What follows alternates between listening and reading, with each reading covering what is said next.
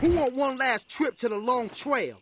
Throughout the marketing campaign of Tekken 8, once they started to release trailers for every single character, me as a person who's trying to create content and be a content creator, I felt like a necessity for me to cover every single gameplay trailer and talk about the goods, the bads, the news, the olds. And eventually, kind of towards the tail end of it, I felt like, nah, I don't want to do this. I don't want to talk about these trailers and pretend to know all this interesting, gameplay lore about these characters. Oh, this is 2 frames. Oh, this is new. Like, I just felt like, 1, I didn't really have that kind of knowledge. And then 2, I felt like it was very repetitive. The trailers in Tekken 8, they have a very similar flow from one another, and they don't really do anything different. So lately, I've been skipping out on a whole do a reaction, do a breakdown of gameplay trailers because I just don't find it to be interesting. And I was planning on doing the same thing for Lydia's trailer until players started to speak up about this new mechanic that she has,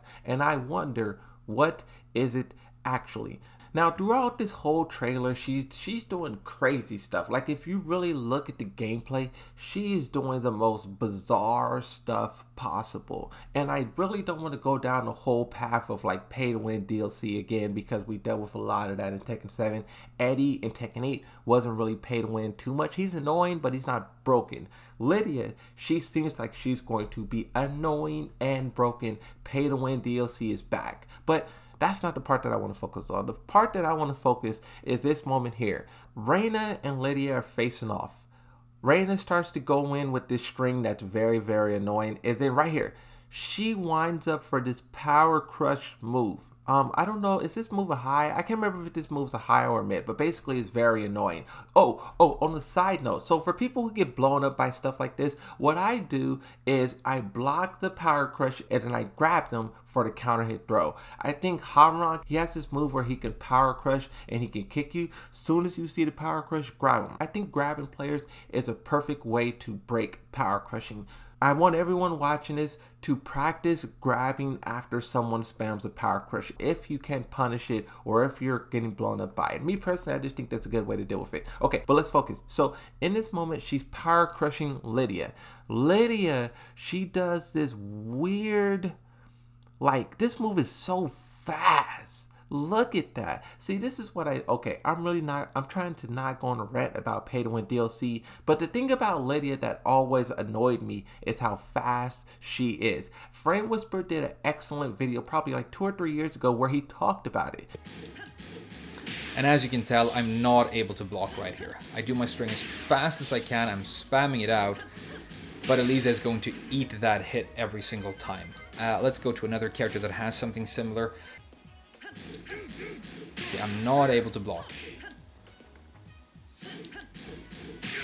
Right, let's look at one more character just to show you that I'm not cherry picking this. I've gone through the entire roster more or less after doing my string.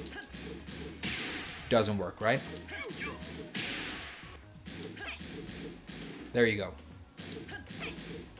So this is good recovery speed in action, right? This is something that players really weren't paying attention to before characters like her existed. So much, they move so fast and they also recover so fast. And it allows you to not be able to punish them. She was a character who embodied that a lot. Like, if you think about this, Reina is already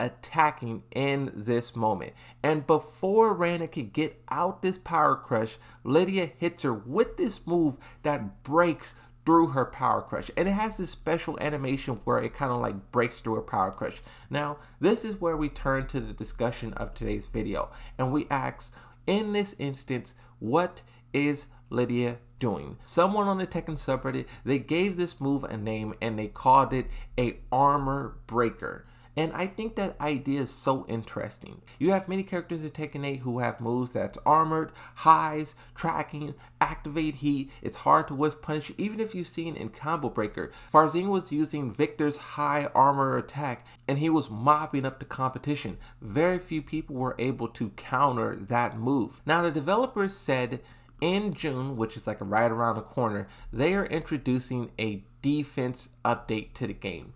And I was looking at this armored breaker, as the person on the Tekken subreddit said, is this something that they're going to give to every character, or is this only a Lydia thing? When they talk about here at the bottom where it says adjustments planned to alleviate category 3 and enhance the value of players' defense technique by incorporating lateral movement strategies, so this is talking about sidestepping, and adjustments to the battle system such as throws, heat dash, heat burst, etc. Now, even though it doesn't talk about power crushing, that is also a very important part of heat in general, because a lot of characters, that's how they go into heat. And I wonder if they really did decide to add a new mechanic into the game that not only Lydia has, but kind of every character has, where they can break through a power crush, how would the player base feel about that? I personally would love to experiment with something like that, but I wouldn't want it to be set in stone. Here's the thing about Tekken, right? Tekken 7, they added a lot of moves. They added wall splats, they added the wall stun, they gave a lot of characters new moves, but a lot of that stuff was cool, but there was some of it that was very yucky, and we were stuck with it throughout the entirety of Tekken 7's lifespan. We never can go back. And I look at the move that Lydia is doing here, and I just wonder, what impact will it have down the road? How will this really affect the entire game? This character, just from the trailer alone, is shaping up to be a monster. If we pay attention to what number 3 specifies, it says situations where one player dominates the attack, making it difficult to utilize defensive techniques. Now, here's something that I also said as well, right? This game was built around offense. The developers from the ground up made this game so you can attack. We saw this play out in Combo Breaker as well, where Knee was playing kind of this passive Tekken 7, this looking for counter hit style, and Arslan was playing this very fast, aggressive style, and Knee just got blown out of the water. I think that matchup perfectly shows how people used to play Tekken 7 and how people play Tekken 8. So even when they say they're adding defense into the game, I don't think it's going to be the defense that we're expecting. I don't think they're going to slow down the gameplay. I don't think they're going to make everything punishable, nerf heat, nerf that. I am simply wondering, is this what they're going to do?